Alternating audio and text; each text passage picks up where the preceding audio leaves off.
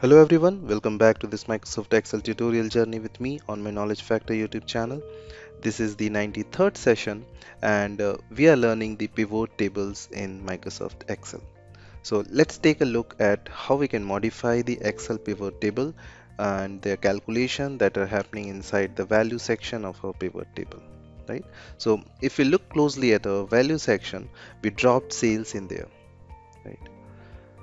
And looked at the data and say, oh, sales, so that's the numeric data and I can sum that, right? So it returned it as a sum summary, right? It summed up all the sales, in our cases sales for each month broken up by the product, right? Because of the way we laid our pivot table out. Now that's great, and that's how a default Excel sees numeric data and wants to sum it. But we can change that, right? Maybe I don't want to sum, maybe I want to average, or I want to do a minimum or maximum, or I want something else other than the sum, because that's what my report needs, that's what we want to view. Great. We are going to take a look at how to modify that. Now there's another default that Excel uses.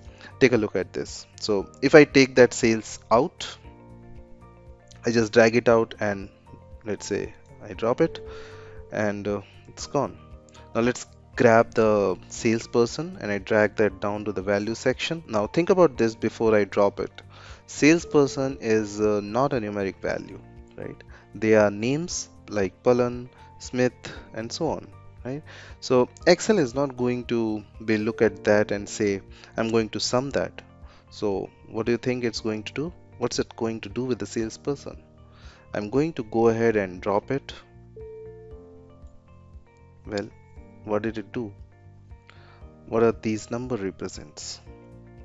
We got 18 for month of January for frozen yogurt. Oh, that's the count, right? It's counting how many times a salesperson value showed up for that month and that specific product. That's pretty cool. We are essentially getting a count of orders for each month and each product. Very cool. And that's just the default because salesperson was a text value. It looked at and said, what can I do? I can count it. I can't sum it, so I'm gonna count it. Great. Those were defaults. If it's numeric, it's going to sum it. If it's text, it's going to count it. Now let's take that back out, drop the salesperson, and now we have to put the sales back in there.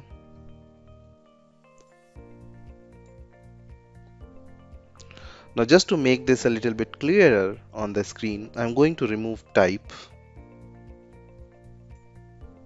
When I drop that out of there now, we just got total sales, sum of sales for each month. Great information. Well, what if I also want the average sales for each month? I want both of them. I want the sum of sales and I want the average of sales. Well, if I grab sales a second time and drag it down there, remember the default, it gave us another sum, right? So those two columns are identical other than their name. But if I go down as sum of sales 2, give that a click, and I'm going to value field settings, and here I'm going to change it from a sum to an average, and let's get rid of number 2 from here. Doesn't need that. Average of sales, I'll hit OK, and now we have got our average sales, and you could format that as well. You can go back into the field, value field settings, get back to the number format. We just took a look at this, right? And I can change that to a currency value, and there we go. Right? So we can modify the calculations. We don't have to stick around with the defaults that Excel give us, right? They have got other options for us to take advantage of. Now let's take a look at another option here. One more option in modifying the calculation. I'm going to remove the average. Let's just get rid of that one. Now we have just got the sum of sales, and you know, I love how quickly you can modify a pivot table. Just drag and drop, right? Like I don't want that anymore, just drag it out, right? You just drag your fields. So cool. So now we got just total sales by month. Well, what if I also want to see did we increase or decrease month over month? So from January to February, did we go up in sales? Did we go down in sales? From February to March, did we go up? Did we go down? From March to April, did we go up? Did we go down? I want to know that, right? How would you do that? Well, you could do some calculations, or maybe you subtract the two values and then you look at them and say, well, did it go up? Did it go down? But what if I want a percentage rate? How much of a percent did we increase or decrease? Now we are getting a little more complicated here, but stay hold on that. Well, pivot table actually makes it really simple to do.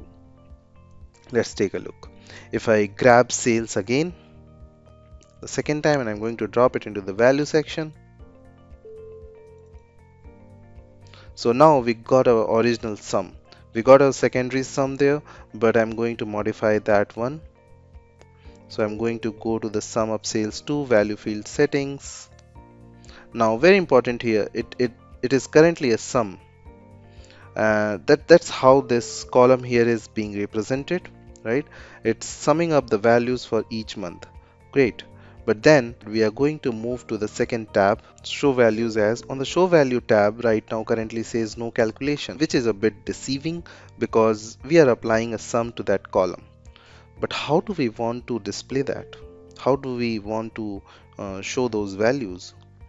Well, rather than no calculation or standard sum in this case, I'm going to change it to, we got a couple of options here. We can do grand total, column total, difference from, and I want to do a difference from the prior month, right? From February to January, from March to February, from April to March, and so on. Or we can do a percent difference from. So difference from and percent difference from. Do you want a whole number or do you want a percentage? Now, in my particular case, I'm going to say percent. So I'm going to do a percent difference from. Now, it has two things that it needs us to fill in, the base field and the base item, right? Well, our base field that's already there, it's the month.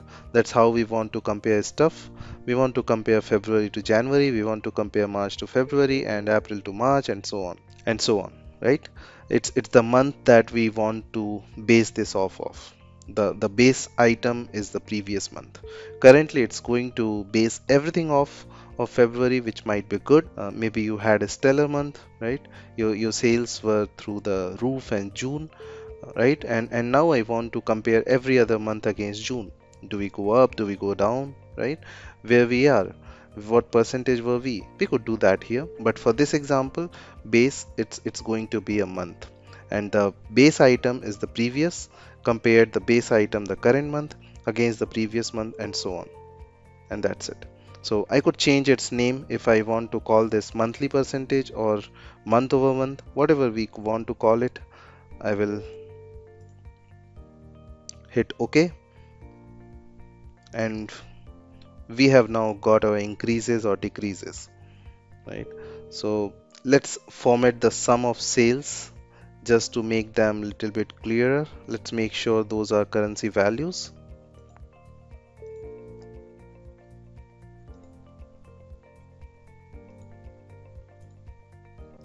There we go.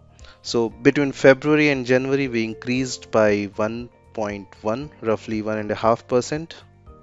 Between month of March and February we dropped by almost 19% in our sales.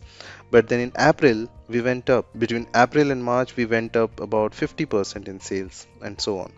Very cool, very cool. And just a couple of drags in the mouse and we are done, right? And modifying the calculations that are taking place in there. So make sure you try this out. That was a bit to go through. We covered a bit of topics inside there, but all about modifying the calculations in a pivot table. So get into the field list, get into the specific field value field setting, and you can modify the default calculations there to fit your needs. Try it out.